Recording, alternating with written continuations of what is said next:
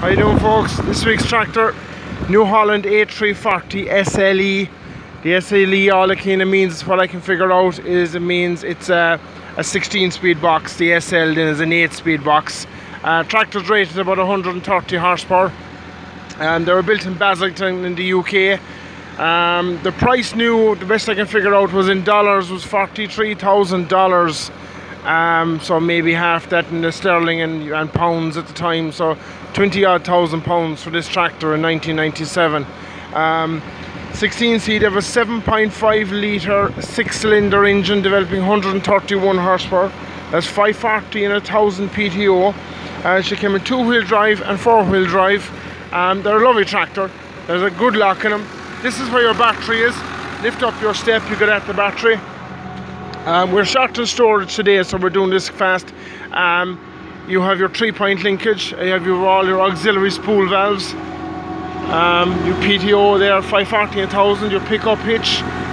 These are a lovely tractor. I think these are a smashing tractor.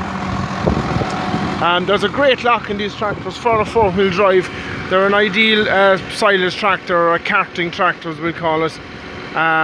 There's a good size fuel tank in them as well, even though the fuel tank, I drove one of them one time for a fella at silage, and I couldn't get the full day out of the fuel tank. That's because I was drawing silage and I was mowing. But look, these are a good straight tractor. Let's give a quick look inside the cab. Okay guys, this is the cab. You have your gears here, your hand throttle. You have 1, 2, 3, 4, press the button, you can go up to 5, 6, 7, 8. You have your forward and reverse. This is 1, 2, 3, 4. This is forward, reverse. This is your crawler gear. As far as I know, on the SL and the SLE, this is the only difference.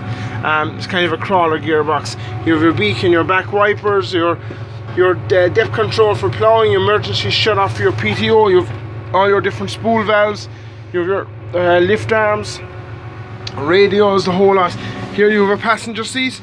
You have your lights down here, the whole lot. Now, this is the key, right? The key, Newholland key. But a lot of people don't realise you have a heater plug on a lot of these Newholland tractors. And the heater plug, how you work the heater plug is you turn the key backwards. Just turn the key back to you for maybe 60 seconds. Turn it back and leave it go. And the heater plug will come on itself automatically. And the heater plug will come on itself automatically, and just when it goes off, let it go. The tractor's running, but the battery was dead in it. This is the thing I picked up there the last couple of days. I must see, does it work? It's apparently it's a solar powered battery charger. Here you have a bit of a toolbox, the whole lot. And yeah, they're nice. They're a nice tractor. They're a good straight. Like I said, there's a good lock in them, and the steering is pretty light in them. So they're good for that job. Let's take this for a quick spin back the road, and see what we think of it. Okay guys, we're here.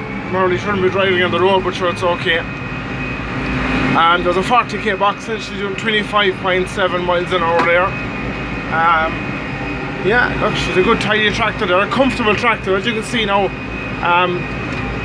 They're a very quiet tractor, you know, compared to some of the other tractors that are out there. They're a reasonably quiet tractor. They're a comfortable tractor on the road. Like I said, they've been an ideal tractor now for carting silage or something like that. So we're coming along here. This is the view I have today. It's running down there onto Tralee Bay and out onto Phoenix, and up here behind me back you have the Sleeve Mountains that are very full today with clouds and everything else. We're just gonna put you on pause here now for a second, and we'll do a quick turnaround. Okay, we're going back up again. This is the button. Just press the button up through the gears, and she'll go way up herself. That's it. We're in top gear now, tearing back the road again. Look, they're a good tractor. I wouldn't be afraid of them. There's a lot of electronics in them. They're fairly electrical, so just be wary of that. This seems to be a very good tractor. The only thing this tractor ever gave problems with, as far as I believe, was the brakes. The cylinders went to the brakes, but other than that, it's fine.